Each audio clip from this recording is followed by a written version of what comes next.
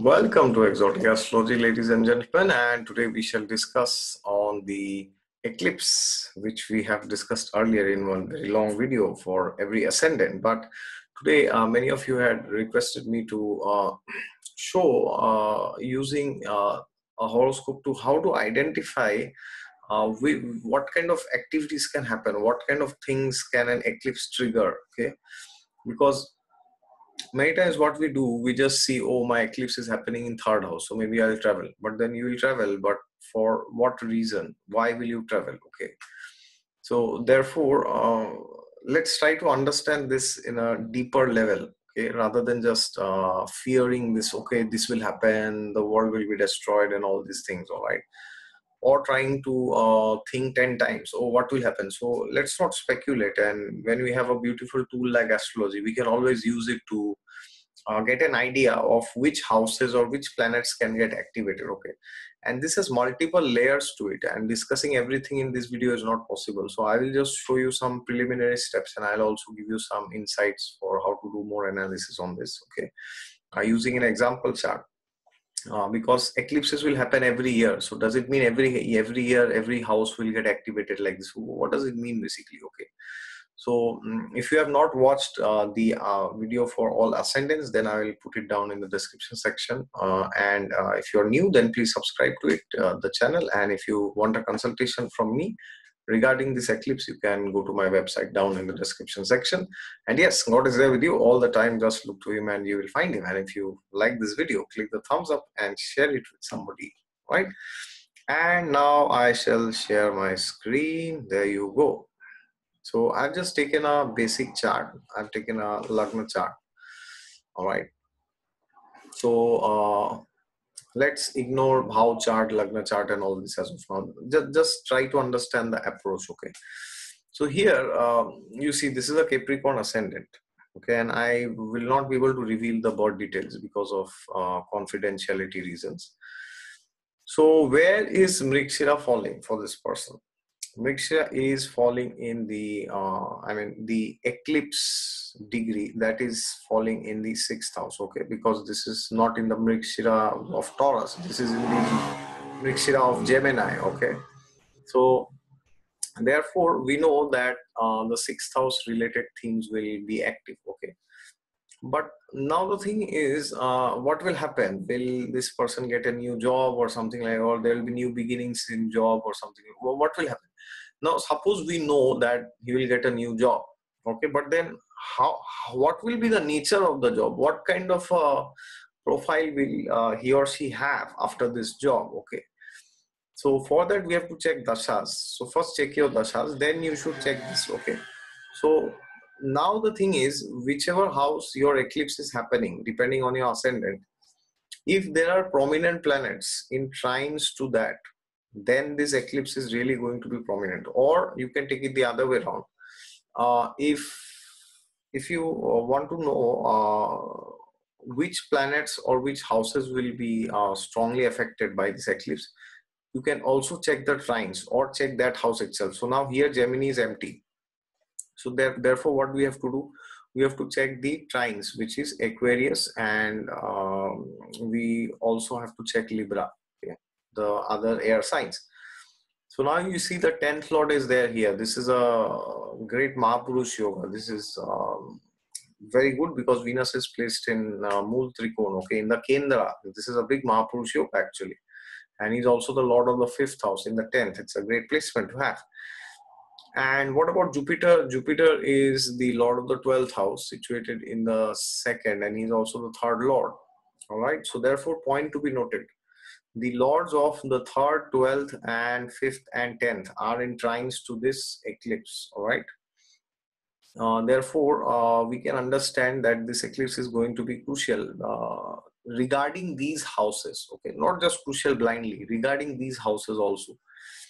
But then we have to check what is the overall flow of the horoscope, okay, because if the overall chart is not supporting something, then whichever eclipse it is, it can't have a massive impact in your life, okay, either good or bad. So even if it is a good or it's a bad, it must be supported by the overall horoscope, okay.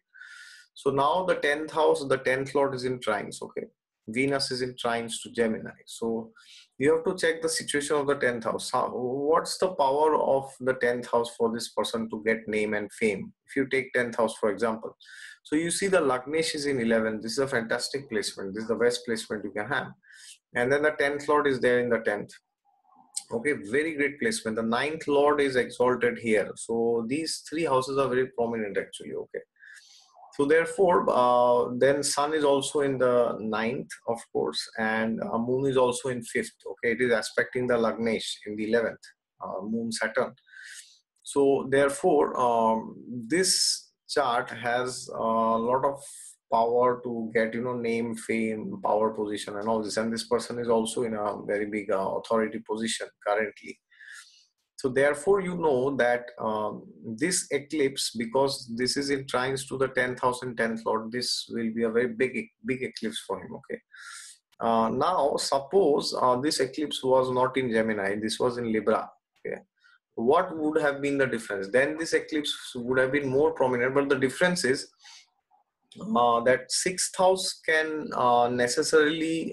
sixth house may necessarily give you some change of workplace, but it doesn't change your life purpose, okay, or it doesn't change your area of work or the stream where you're working. So if there's an eclipse in the 10th house, you may feel that your life path has only changed, okay. If there are prominent planets in the 10th or in 2nd or 6th or in 11th also, it can happen. But now, will the life totally change? I mean, will he go into a different career zone or change his stream? No, not necessarily, because this is an eclipse in the 6th house, okay. Yes, now if this person was unemployed, it would happen that this person gets a job, okay. So then now we understood that this eclipse is going to be quite prominent for this person, okay. But then now the question comes, prominent regarding which area actually, okay, because we can't just say it's prominent, but then prominent for what? So we understood that there will be some new beginning related to the 6th house, which is, you know, daily work. So there can be some change of company, or, you know, change of organization, change of position, something. But overall, the person will be doing the same thing at the end. The essence does not change. That happens when there's an eclipse in the 10th house.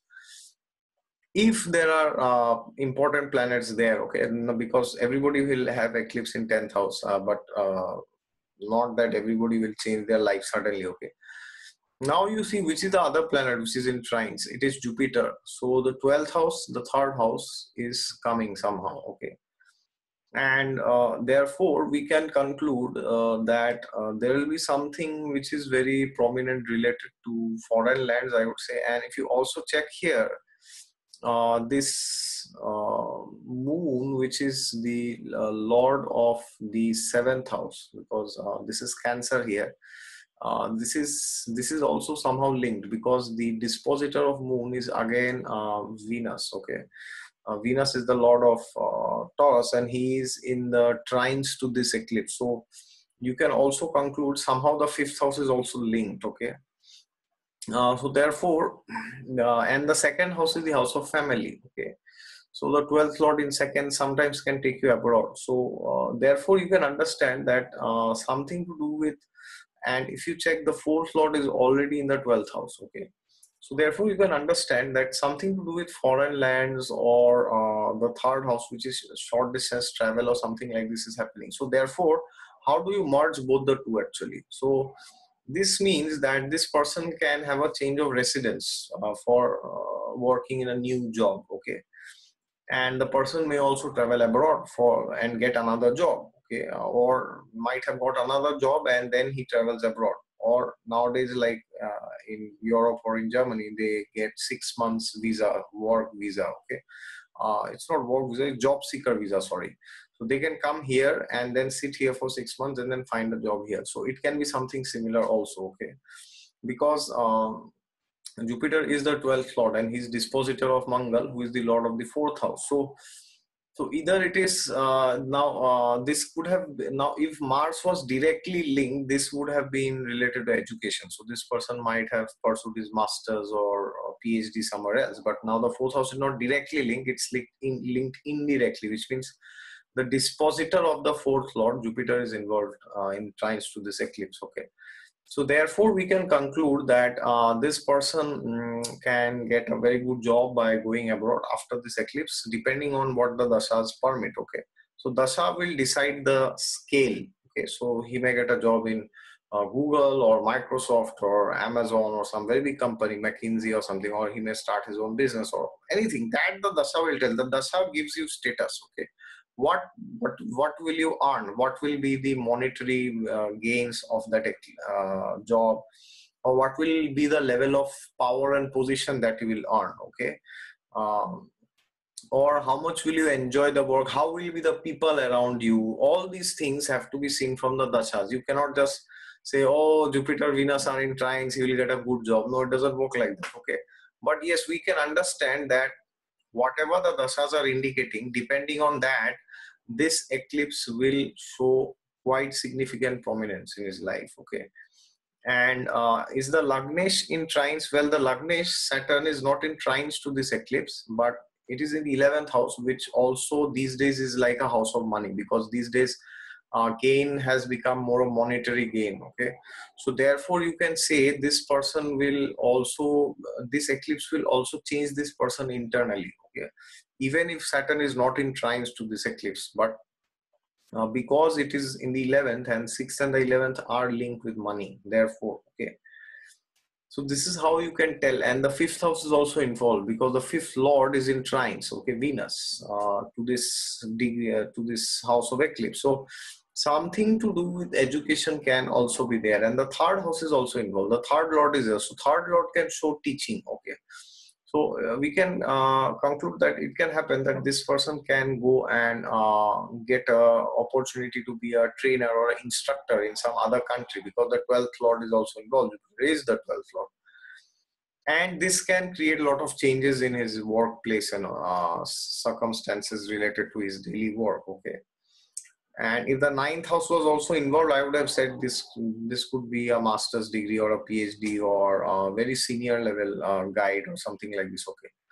now that can also happen in the dashas, agree, but because the 9th house is not involved in this, the 9th lord is also not involved in trines to this. Therefore, I would say, unless the dasha indicates strongly, it doesn't seem that he will be pursuing higher education. Okay, as of now with this eclipse alone. All right. So therefore, this is how you can know, and then you can go to the next level for nakshatras. You can see which nakshatras are getting activated. So, for example, which nakshatra Venus is sitting. Okay, Venus is sitting in Swati, or it is sitting in Chitra, or it is sitting in Vishakha. Okay, so this is how you can know which trait. So suppose if Venus is in Chitra, then the person might have to make a lot of presentations, because I have seen Chitra people prominent.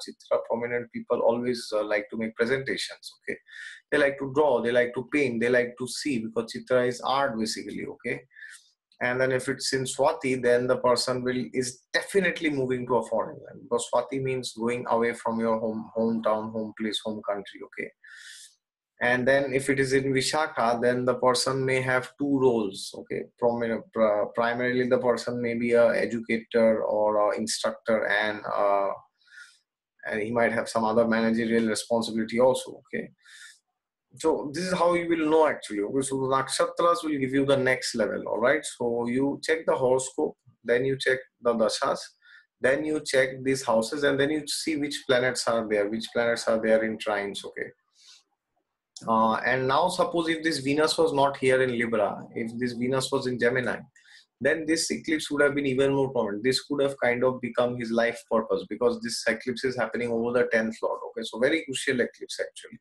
It would have been more crucial if Venus would have been here. Okay, so therefore, this is a way how you can understand, and you can get an approach by seeing nakshatras and the planets. And because here the 3rd and the 12th are involved, I would say it can show displacement and foreign lands. All right.